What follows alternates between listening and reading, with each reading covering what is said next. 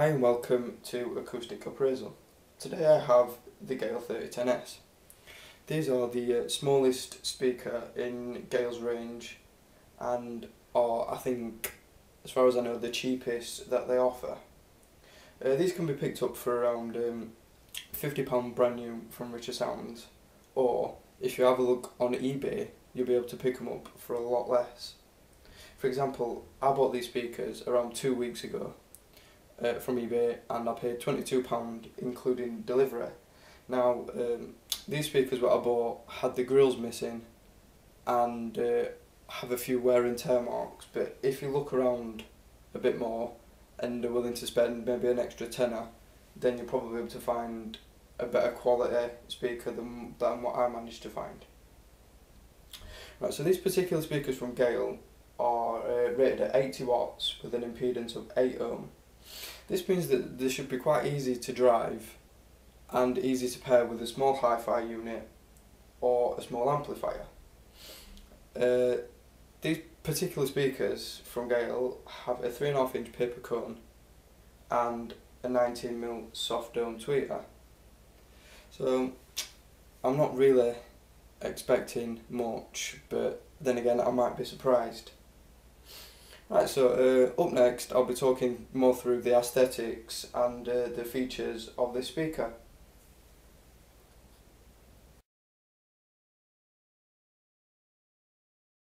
Right, so here we are on the aesthetics portion of my review. So I'd like to start off by saying that these are available in two colours. You've got the black and beige. So as you can see, the ones I've got in front of me are the beige. In my opinion, these look better than the black ones because they've just got a bit more about them. They're quite clean, look pretty modern, and the silver sort of surrounds around the tweeter and the driver look quite nice, whereas the black one is just all black and it's just sort of a bit dull. Looks wise, because they're quite compact, I'd say they wouldn't suit stands, whereas they're probably more suited to being wall mounted or possibly on a bookshelf next to a small hi-fi. I'd like to talk about the vinyl now, and as you can see, the vinyl is quite good actually. It's not bad for the money, and the vinyl quality is actually pretty good in comparison to some of the other rivals at this price bracket. So now I'm just gonna talk about the features, and because they're a budget speaker, there isn't many. So you've got your soft dome tweeter, your paper driver, and then round the back you have the terminals for formal banana plugs and bare wire, and the mounting. So it's all pretty basic stuff. What you will notice is there's no bass port, so maybe this might suggest that these could possibly lack bass, but we'll have to see. But overall, these are quite a nice little speaker with no real letdowns at this price. So next up we have the sound test, which is where you can actually hear what these speakers sound like in action.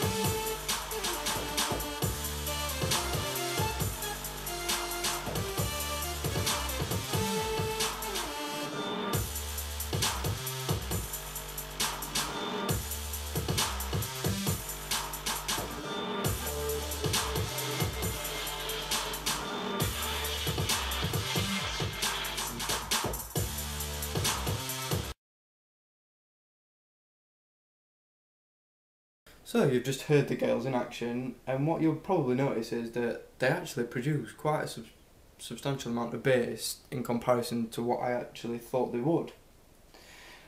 So it's obviously clear that the engineers knew what they were doing, and they knew that they didn't need to port them in order to get decent levels of bass.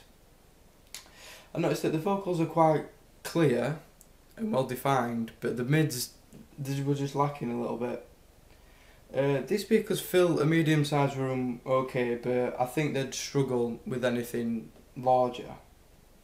So I'd say they'd best be suited to sort of a medium-sized to small room. The other thing I noticed is that they were quite quiet as well. Now, for such a compact speaker that I thought would be pretty easy to drive, it actually turned out to be the opposite, and they're actually slightly more difficult to drive. So I still stand by what I say, and when I said that these speakers would be best suited to a surround setup, probably at the rears in a home cinema. So between £20 and £50, I think they'd be a nice complement to a budget home cinema system. So just to sum it up, overall, I mean, they're a cheap speaker, best suit sort of a cinema system rather than being your main set of speakers. But overall, yeah, they're not bad. I mean, for the money, they're good, but for a few extra pounds, you can do better. Right, thanks for watching, and I'll see you next time.